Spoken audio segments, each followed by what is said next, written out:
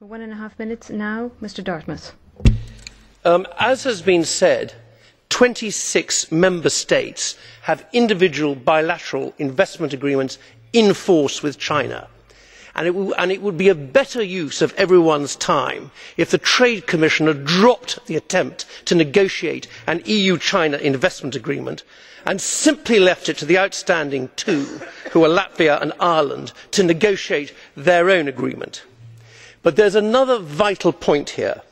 Switzerland has a trade agreement with China. New Zealand has a trade agreement with China. And in particular, Iceland has a trade agreement with China.